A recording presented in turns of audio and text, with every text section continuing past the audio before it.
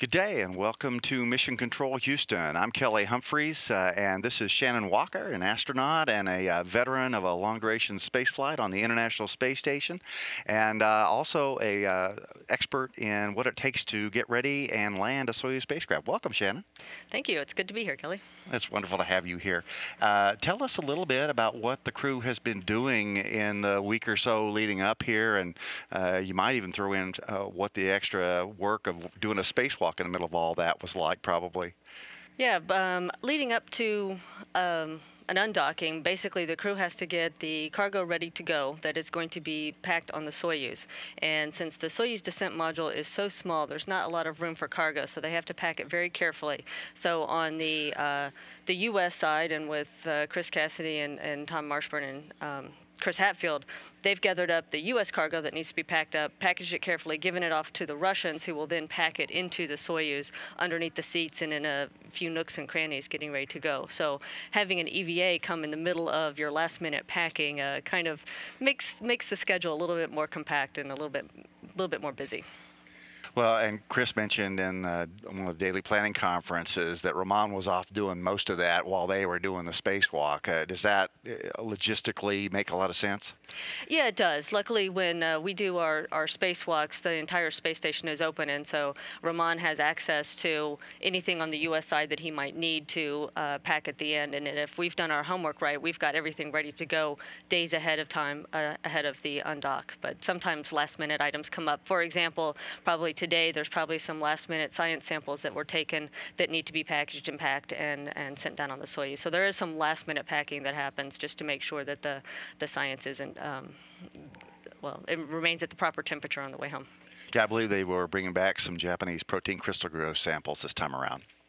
Well, so tell us a little bit about what it's like to get ready in terms of inside the Soyuz. It's a fairly cramped area, and I think we've got some images that'll help you describe that. Okay, yeah, this is a picture that you see of the Soyuz descent module. So this is the actual place that the crew sits all the way down coming home. When they first get into the Soyuz before, there's some good pictures of the Soyuz seats where the crew will be sitting. You can see they're kind of small and your knees are up close to your chest. It's not like sitting in an airplane by any stretch of the imagination. But when the crew gets in, they will then put on what's termed their SOCOL suits. These are the pressurization suits that the crew wears, and they will get into their seats. These are the panels. This is the instrumentation that the crew sees on the way home, and so they will go through checks and make sure that all the systems of the Soyuz are working properly. There's valves to be configured and all kinds of checks. Obviously, you want all your systems to work properly, so they go through some pretty detailed checks to making sure everything is ready to go, and at the appropriate time they will push the button to unhook the Soyuz from the space station. This is a good view of what the commander has right in front of him, the Soyuz commander. He has a periscope where he can see activity outside. That is the hatch, actually, that is above the crew that goes into what's called the orbital compartment. And the orbital compartment is when on the way up they have lots of cargo in there, and on the way down there are things that are not going to make it back to Earth because the orbital compartment will separate from the descent module and burn up into the atmosphere. So it's a chance to get rid of some things that you may not need, such as like some hygiene items that you might have used on the station that you're not using anymore, and then some of the clothes that you actually wear into the Soyuz. Okay. Well, now you were a member of the Expedition 24, 25 crew. That's correct. How long did you spend on orbit? I was there almost 6 months. Okay. I imagine it's got to be a little bit bittersweet getting ready to come home. Yes, of course it is. I mean, you've had a very busy time on orbit. It is a fantastic place to live and work, and it is sad leaving because for a lot of people, you don't know if or when you might be able to go back to that wonderful laboratory that we have in the sky. Well, and you're also getting ready to come back to gravity. Yes. After not having had any for Yes. quite some time, 6 months in your case. We've got some animation that shows the process. Maybe you could walk us through that and maybe give us a little insight about what it's feeling like Sure. on the inside of the Soyuz Sure. as it's coming down. Absolutely. I would love to. So, of course, the first thing that happens is the Soyuz undocks from the station and is actually pushed away by some springs. About 15 seconds or so, well, actually a couple minutes, I'm misspoke there. A couple minutes after it gets away from the station, it fires some jets and backs further away. It goes around the Earth about one time, and then it will fire its main engine on the Soyuz spacecraft to slow it down to bring it back into the atmosphere. That engine burn is about 4.5 minutes long. About 20-30 minutes after that, the compartments separate. So there goes the orbital compartment, there goes your main engine. You don't need it anymore. And the descent module is on its own, and it starts coming through the atmosphere. Now this is where it gets pretty exciting ride. It gets very hot on the inside of the Soyuz. The outside is heating up. It's a pretty dynamic event. A little bit later, the parachute comes out when you're about 35,000 feet in the sky, so you're up where the airplanes are flying. The parachute comes out. That's another really dynamic event. It's a lot of bouncing and jerking around. And about 15 minutes after that, you will actually land on the ground in Kazakhstan.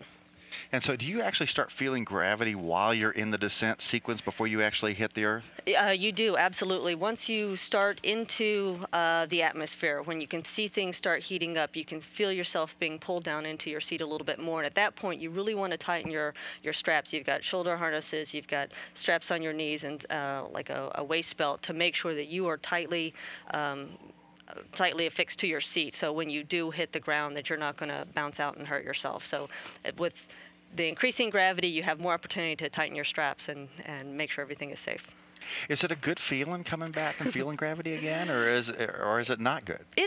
I would say it's kind of strange. I wouldn't put it in a good or not good. It's very different because you haven't felt it for 6 months, and so it's just a very unusual sensation to have again on your body. And then after you of course have those Earth-facing rockets have fired and softened the blow. You land, the recovery team show up. You're pretty much sitting there in the Soyuz waiting for them to show up and getting a chance to feel gravity even some more then. Yes. Tell us a little bit more about the extrication process. Yeah, it's a very interesting how they help you out of the Soyuz. There's basically two cases. You can have the Soyuz land upright, so you're actually sitting in your seats laying on your backs like you would hope. You're sort of the normal configuration of the Soyuz. Or a lot of times the Soyuz will bounce depending on the wind conditions, and it'll roll over on its side. In that case, you can be anywhere. So you could be laying on your back, you could be hanging from your straps, and that in fact was my case. So I was kind of leaning forward on the low side of the Soyuz. And so in that case, the search and rescue crew has to roll the Soyuz to the proper orientation to help you out of the Soyuz.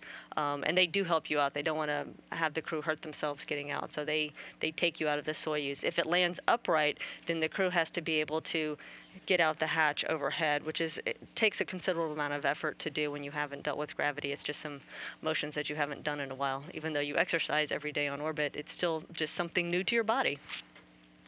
And but then of course you get the smells of Earth. Yes, and that is what was really neat. A lot of people ask, what does the space station smell like? It doesn't really smell like anything. It's just kind of a neutral smell. It's there's no special smell of the space station, but when you open the hatch in Kazakhstan and you can smell the grass, and it smells very sweet, like flowers and perfume almost, even though it's just grass out there in the steppes of Kazakhstan. It's an amazing sensation, and it really lets you know that you're truly home on planet Earth.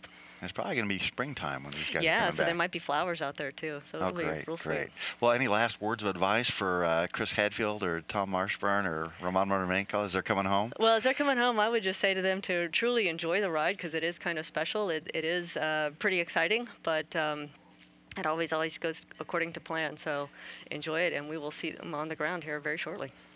All right. Well, Shannon Walker, thank you so much for bringing your experience and expertise to Mission Control with us today, and give people a peek on the inside of what's going to be happening later tonight when that 3-person crew comes home.